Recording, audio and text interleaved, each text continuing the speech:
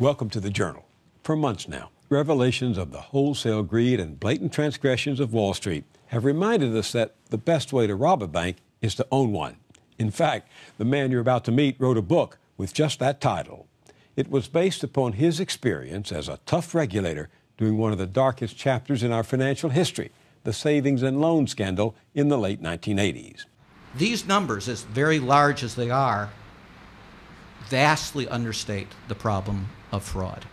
Bill Black was in New York this week for a conference at the John Jay College of Criminal Justice where scholars and journalists gathered to ask the question, how do they get away with it? Well, no one has asked that question more often than Bill Black. The former director of the Institute for Fraud Prevention now teaches economics and law at the University of Missouri, Kansas City. During the savings and loan crisis, it was Black who accused then House Speaker Jim Wright and 5 U.S. senators, including John Glenn and John McCain, of doing favors for the S&Ls in exchange for contributions and other perks.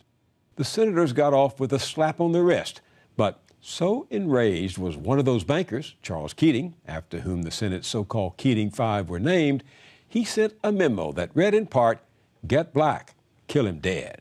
Metaphorically, of course. Of course. Now he's focused on an even greater scandal, and he spares no one, not even the president he worked hard to elect, Barack Obama. But his main target are the Wall Street barons who are heirs of an earlier generation whose scandalous rip-offs of wealth back in the 1930s earned them comparison to Al Capone and the mob, and the nickname Banksters. Bill Black, welcome to the Journal. Thank you. I was taken with your candor at the conference here in New York to hear you say that this crisis we're going through, this economic and financial meltdown, is driven by fraud. What's your definition of fraud? Fraud is deceit. And the essence of fraud is I create trust in you, and then I betray that trust and get you to give me something of value. And as a result, there's no more effective acid against trust than fraud, especially fraud by top elites. And that's what we have. In your book, you make it clear that calculated dishonesty by people in charge is at the heart of most large corporate failures and scandals, including, of course, the S&L. But is that true? Is that what you're saying here, that it was in the boardrooms and the CEO offices where this fraud began? Absolutely. How did they do it? What do you mean? Well, the way that you do it is to make really bad loans because they pay better. Then you grow extremely rapidly. In other words, you're a Ponzi-like scheme. And the third thing you do is we call it leverage. That just means borrowing a lot of money. And the combination creates a situation where you have guaranteed record profits in the early years. That makes you rich through the bonuses that modern executive compensation has produced. It also makes it inevitable that there's going to be a disaster down the road. So you're suggesting or saying that CEOs of some of these banks and mortgage firms, in order to increase their own personal income, deliberately set out to make bad loans? Yes. How do they get away with that? I mean, what about their own checks and balances in the company? Or what about their accounting divisions? All of those checks and balances report to the CEO. So if the CEO goes bad, all of the checks and balances are easily overcome. And the art form is not simply to defeat those internal controls, but to suborn them, to turn them into your greatest allies. And the bonus programs are exactly how you do that. If I wanted to go looking for the parties to this with a good bird dog, where would you send me? Well, that's exactly what hasn't happened. We haven't looked, right? The Bush administration essentially got rid of regulation. So if nobody was looking, you were able to do this with impunity, and that's exactly what happened. Where would you look? You'd look at the specialty lenders, the lenders that did almost all of their work in the subprime and what's called Alt-A, liar's loans. Liar's loans. Why did they call them liar's loans? Because they were liar's loans. And they knew it? They knew it. They knew that they were frauds. Liar's loans mean that we don't check. You tell us what your income is, you tell us what your job is, you tell us what your assets are, and we agree to believe you. We won't check on any of those things. And by the way, you get a better deal if you inflate your income and your job history and your assets. You think they really said that to borrowers? We know that they said that to borrowers. In fact, they were also called in the trade ninja loans. Ninja? Yeah, because no income verification, no job verification, no asset verification. You're talking about significant American companies. Huge. One company produced as many losses as the entire savings and loan debacle. Which company? IndyMac, specialized in making liar's loans. In 2006 alone, it sold $80 billion of liar's loans to other companies. $80 billion. And was this happening exclusively in this subprime mortgage business? No, and that's a big part of the story as well. Even prime loans began to have non-verification. Even Ronald Reagan, said trust but verify. Right. They just gutted the verification process. We know that will produce enormous fraud under economic theory, criminology theory, and 2,000 years of life experience. Is it possible that these complex instruments were deliberately created so swindlers could exploit them? Oh, absolutely. This stuff, the exotic stuff that you're talking about, was created out of things like liar's loans that were known to be extraordinarily bad. And now it was getting AAA ratings. Now, a AAA rating is supposed to mean there is zero credit risk. So you take something that not only has significant, it has crushing risk. That's why it's toxic. And you create this fiction that it has zero risk. That itself, of course, is a fraudulent exercise. And again, there was nobody looking during the Bush years. So finally, only a year ago, we started to have a congressional investigation of some of these rating agencies. And it's scandalous what came out. What we know now is that the rating agencies never looked at a single loan file. When they finally did look, after the markets had completely collapsed, they found, and I'm quoting Fitch, the smallest of the rating agencies, the results were disconcerting in that there was the appearance of fraud in nearly every file we examined. So if your assumption is correct, your evidence is sound, the bank, the lending company created a fraud, and the ratings agency that is supposed to test the value of these assets knowingly entered into the fraud. Both parties are committing fraud by intention. Right, and the investment banker that we call it pooling, puts together these bad mortgages, the liar's loans, and creates the toxic waste of these derivatives. All of them do that. And then they sell it to the world, and the world just thinks that because it has a AAA rating, it must actually be safe. Well, instead, there are 60 and 80% losses on these things because, of course, in reality, they are toxic waste. You're describing what Bernie Madoff did to a limited number of people, but you're saying it's systemic, a systemic Ponzi scheme. Oh, Bernie was a piker. He doesn't even get into the front ranks of a Ponzi scheme. But you're saying our system became a Ponzi scheme. Our system Our financial became system. A Ponzi scheme. Everybody was buying a pig in the poke, but they were buying a pig in a poke with a pretty pink ribbon, and the pink ribbon said AAA. Is there a law against liar's loan? Not directly, but there are, of course, many laws against fraud, and liar's loans are fraudulent. Because? Because they're not going to be repaid and because they have false representations. They involve deceit, which is the essence of fraud. Why is it so hard to prosecute? Why hasn't anyone been brought to justice over this? Because they didn't even begin to investigate the major lenders until the market had actually collapsed, which is completely contrary to what we did successfully in the savings and loan crisis, right? Even while the institutions were reporting they were the most profitable savings and loan in America, we knew they were frauds and we were moving to close them down. Here, the Justice Department, even though it very appropriately warned in 2004 that there was an epidemic of mortgage fraud. The FBI publicly warned in September 2004 that there was an epidemic of mortgage fraud, that if it was allowed to continue, it would produce a crisis at least as large as the savings and loan debacle, and that they were going to make sure that they didn't let that happen. So what goes wrong?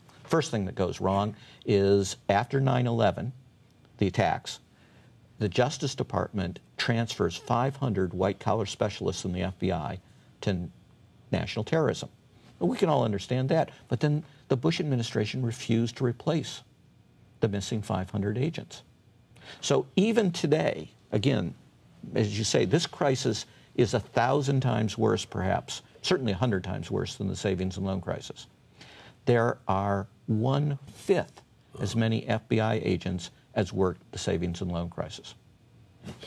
You talk about the Bush administration. Of course, there's that famous photograph of some of the regulators in 2003 who come to a press conference with a chainsaw suggesting that they're going to cut business loose from regulation, right? Well, they succeeded. And in that picture, by the way, three of the other guys with pruning shears are that's right. They're the trade representatives. They're the lobbyists for the bankers.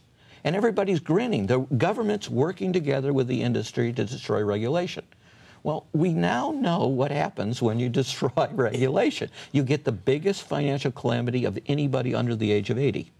But I can point you to statements by Larry Summers, who was then Bill Clinton's Secretary of the Treasury, or the other Clinton Secretary of the Treasury, Rubin. I can point you to suspects in both parties, right? There were two really big things under the Clinton administration. One, they got rid of the law that came out of the real-world disasters of the Great Depression. We learned a lot of things in the Great Depression, and one is we had to separate what's called commercial banking from investment banking. That's the Glass-Steagall law. But we thought we were much smarter, supposedly, so we got rid of that law, and that was bipartisan. And the other thing is we passed a law because there was a very good regulator, Brooksley Born, that everybody should know about, probably doesn't. She tried to do the right thing to regulate one of these exotic derivatives that you're talking about. We call them CDS. And Summers, Rubin, and Phil Graham came together to say not only will we block this particular regulation, we will pass a law that says you can't regulate. And it's this type of derivative that is most involved in the AIG scandal. And AIG all by itself cost the same as the entire savings and loan debacle. Wow. What did AIG contribute? What did they do wrong? They made bad loans. Their type of loan was to sell a guarantee, right? And they charged a lot of fees up front, so they booked a lot of income, paid enormous bonuses. The bonuses we're thinking about now, they're much smaller than these bonuses that were also the product of accounting fraud.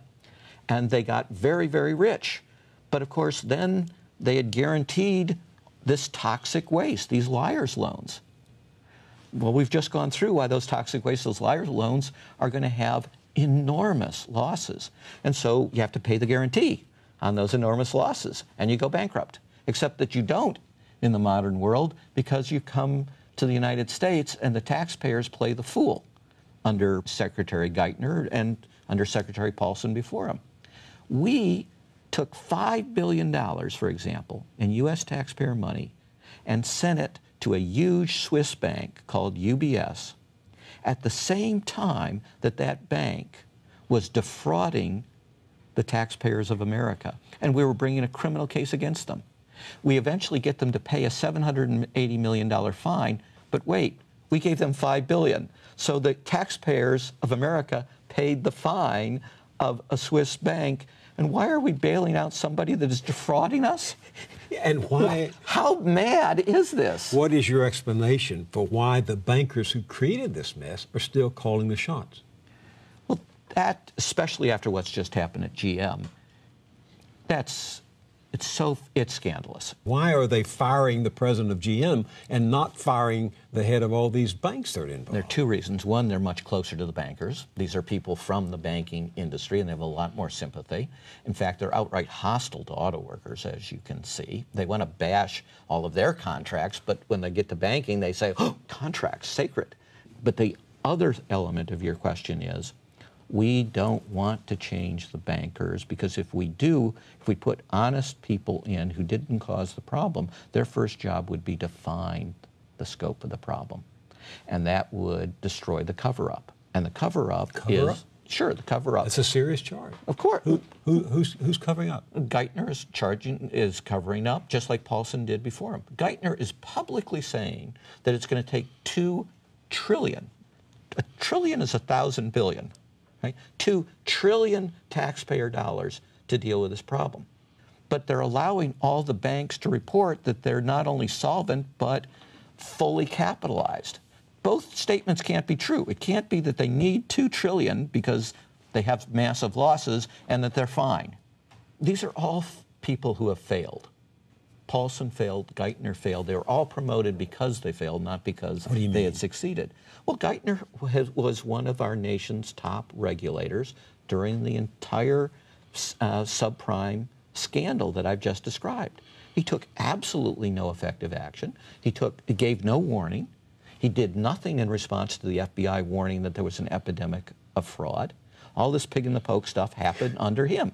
So in his phrase about legacy assets, well, he's a failed legacy regulator. But he denies that he was a regulator. Let me show you some of his testimony before Congress. Take a look at this.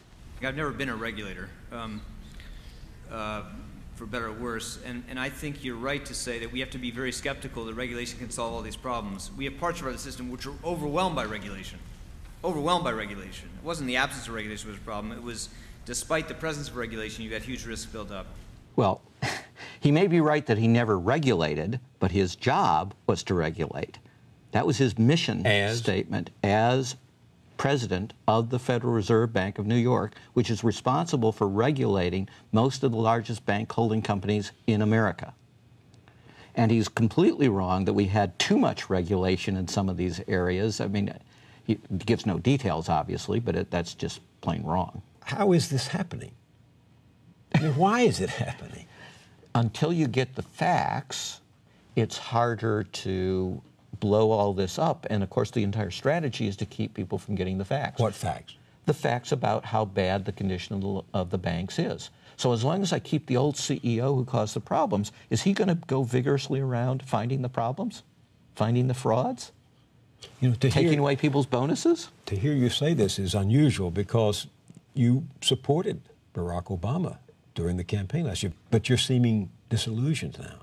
Well, certainly in the financial sphere, I am. I think, first, the policies are substantively bad. Second, I think they completely lack integrity. Third, they violate the rule of law. This is being done, just like Secretary Paulson did it, in violation of the law. We adopted a law after the savings and loan crisis called the Prompt Corrective Action Law. And it requires them to close these institutions, and they're refusing to obey the law. In other words, they could have closed these banks without nationalizing them? Well, you do a receivership. Ronald Reagan did receiverships. Nobody called it nationalization. And that's a law? That's the law. So Paulson could have done this? Geithner could do this? Not could, was mandated. By the law? By the law. This law you're talking about? Yes. What's the reason they give for not doing it? They ignore it. And nobody calls them on it. Where's Congress? Where's the press? Well, where's the Pecora investigation? The what? The Pecora investigation. The Great Depression, we said, hey, we have to learn the facts. What caused this disaster so that we can take steps like pass a Glass-Steagall law that will prevent future disasters? Where's our investigation? What would happen if after plane crashes we said, oh, we don't want to look in the past. We want to be forward-looking. Many people might have been, we don't want to pass blame. We want to move. No. We have a nonpartisan, skilled inquiry. We spend lots of money on, get really bright people, and we find out, to the best of our ability, what caused every single major plane crash in America. And because of that, aviation has an extraordinarily good safety record. We ought to follow the same policies in the financial sphere. We have to find out what caused the disasters, or we will keep reliving them. And here, we've got a double tragedy. It isn't just that we are failing to learn from the mistakes of the past, we're failing to learn from the successes of the past. What do you mean? In the savings and loan debacle, we developed excellent ways for dealing with the frauds and for dealing with the failed institutions. And for 15 years after the savings and loan crisis, didn't matter which party was in power, the U.S. Treasury Secretary would fly over to Tokyo and tell the Japanese, you ought to do things the way we did in the savings and loan crisis because it worked really well. Instead, you're covering up the bank losses because you don't, you say you need confidence. And so we have to lie to the people to create confidence. And it doesn't work. You will cause your recession to continue and continue. And the Japanese call it the lost decade as a result. So now we get in trouble, and what do? We adopt the Japanese approach of lying about the assets. And you know what? It's working just as well as it did in Japan. Yeah. Are you saying that Timothy Geithner, the Secretary of the Treasury, and others in the administration with the banks are engaged in a cover-up to keep us from knowing what went wrong? And Absolutely. You are? Absolutely. Because they are scared to death. All right? They're scared to death of a collapse. They're afraid that if they admit the truth that many of the large banks are insolvent, they think Americans are a bunch of cowards and they will run and screaming to the exits, and we won't rely on deposit insurance. And by the way, you can rely on deposit insurance. And it's foolishness. All right? Now, it may be worse than that. You can impute more cynical motives, but I think they are sincerely just panicked about we just can't let big banks fail. That's wrong. But what might happen at this point if, in fact, they keep from us the true health of the banks? Well, then the banks will, as they did in Japan, either stay enormously weak or the Treasury will be forced to increasingly absurd giveaways of taxpayer money. We've seen how horrific AIG. Right? And remember, they kept secret from everyone what AIG they were doing with, Treasury. And both administrations, the Bush administration and now the Obama administration, kept secret from us what was being done with AIG. AIG was being used secretly to bail out favored banks, like UBS and like Goldman Sachs, Secretary Paulson's firm that he had come from being CEO. It got the largest amount of money, $12.9 billion, and they didn't want us to know that. And it was only congressional pressure, and not congressional pressure, by the way, on Geithner, but congressional pressure on AIG, where Congress said, we will not give you a single penny more unless we know who received the money. And